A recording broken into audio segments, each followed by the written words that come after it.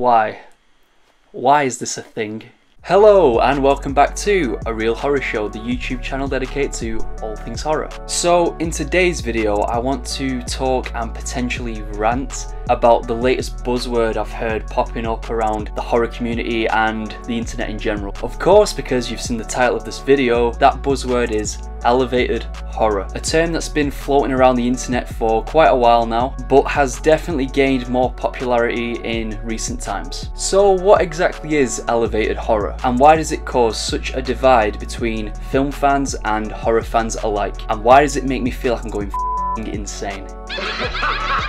Well, let's find out. So, generally speaking, elevated horror is a term used to label and pigeonhole horror films that deal with and reflect on social and political issues and convey a deep or meaningful message to the audience. Essentially, these are films that contain a lot of social commentary and leave the viewer with something to think about. Other attributes of elevated horror include experimental movie making or artsy cinematography, and they tend to rely more on disturbing the audience both emotionally and psychologically rather than rely on stuff like gore and the classic stuff. But it's basically used to segregate these popular psychological horror films, because in my opinion that is the right way of categorizing these movies, from the rest of the horror genre. It's pretty much inferring that these movies in this category are superior or elite to the likes of films within the other subgenres such as the slasher movie. Of course, this is where the fundamental issues with elevated horror arise.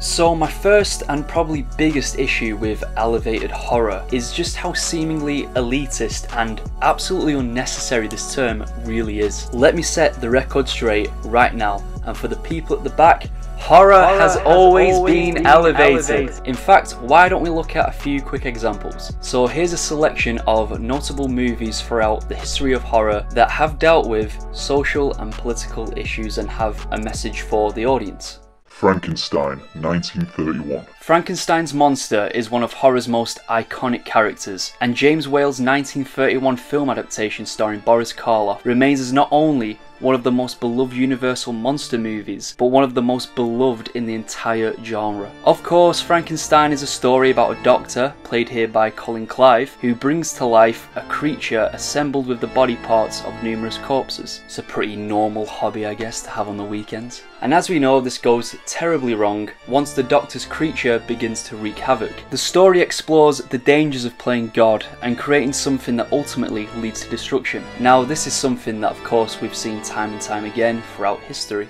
Human beings have a great power for creating incredible things, but an equally great power to destroy. The nature of humanity is also the main thing that I personally take away from this movie, as ultimately it's society's misunderstandings and treatment towards others that lead the monster, who is initially a passive and innocent creature, to act violent. The Exorcist, 1973. Now, this is a movie that certainly needs no introduction. 1973's The Exorcist, written by William Peter Blatty and directed by William Friedkin, is probably the most famous horror movie of all time, and for good reason. Not only is it considered one of the scariest movies ever made, mainly due to the legendary performance and presentation of Regan, played by Linda Blair, but it also comes with an incredible story. Now, make no mistake, this movie is equally about a priest who is losing his faith as much as it is about a girl being possessed by the devil, if not more so. Throughout The Exorcist, Damien Carraz, played by Jason Miller, grapples with his wavering belief in God.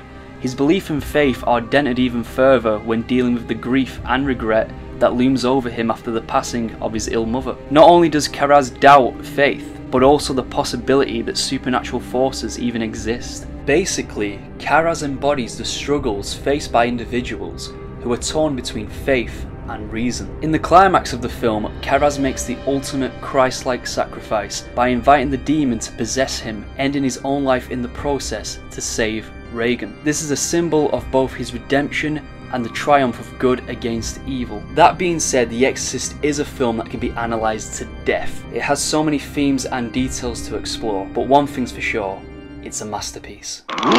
They Live, 1988. Last but not least, we have They Live from 1988, directed by the master of horror himself, John Carpenter. The movie follows a down-and-out called John Narder, played by Rowdy Roddy Piper, who comes across a pair of sunglasses that shows the world for what it truly is. As it turns out, the majority of the wealthy social elite are aliens who want to take over the world, and they are using subliminal messages within the media to keep the population under control. And when Roddy Piper isn't spending nearly 10 minutes in a fistfight with Keith David, he attempts to save the world. Now, I really don't think I need to explain to you the themes and messages from this movie, as they really couldn't be more in your face. I've got to say how remarkable it is, how this movie's messages and themes are even more relevant today than ever before.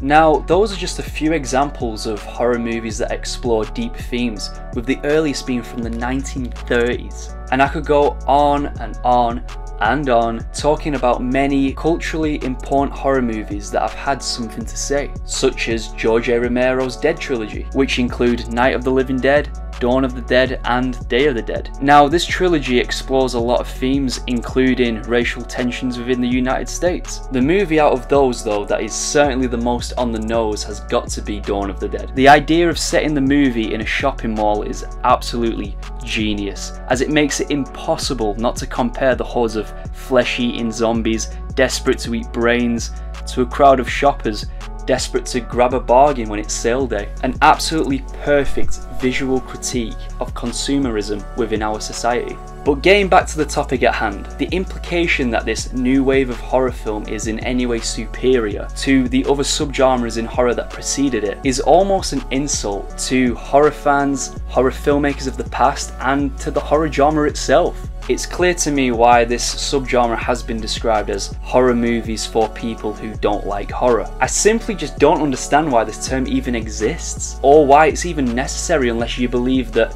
the horror genre is just full of crap movies, which it isn't, and that these elevated horror movies should be segregated from everything else within the horror genre. I just find it so strange how this term is so dismissive to its own genre that it belongs in. Seriously though, you don't hear people talking about elevated comedy films or elevated action films. I mean, how ridiculous does it actually sound? No matter the genre, there are good movies, bad movies, movies that have something to say, and movies that don't, which is fine.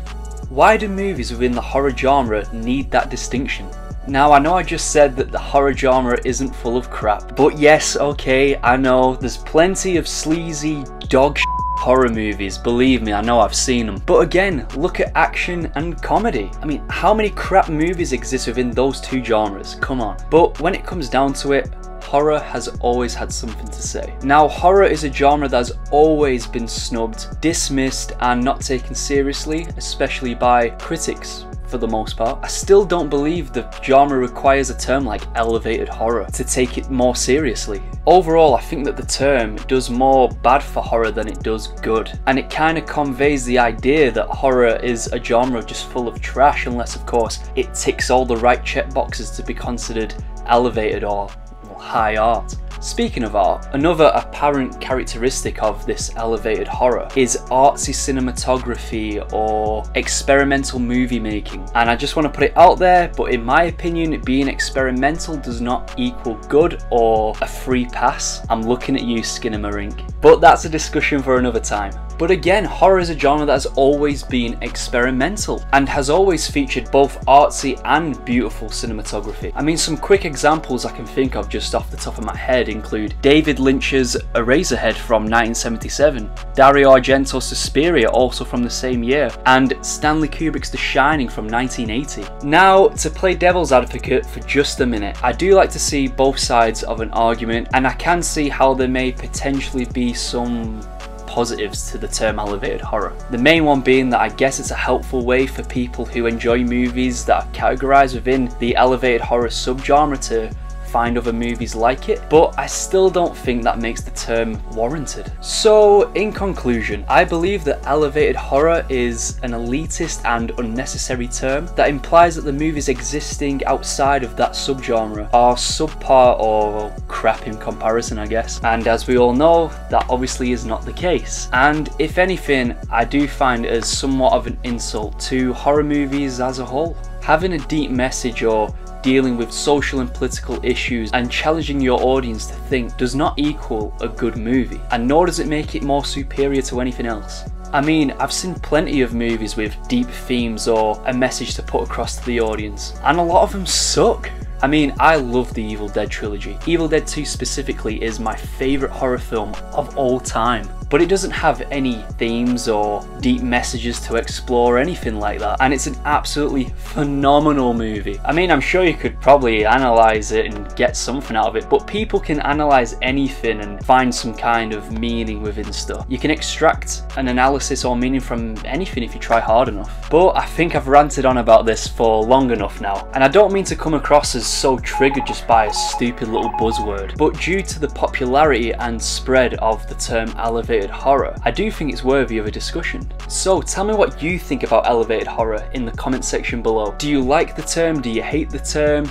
Let's have a chat about it. I also want to take a quick moment just to say that I really appreciate the support given to me on this channel. I apologise though that I haven't uploaded a video in the past few weeks. That's for a few reasons, mainly because I'm trying to update the quality of my videos, and also I've been working on a lot of new content ideas and writing scripts for future videos that I think you guys are really going to enjoy and appreciate. So again, thank you so much guys for the support. Every like, comment and every subscription really does mean a lot to me, and until next time guys, take care.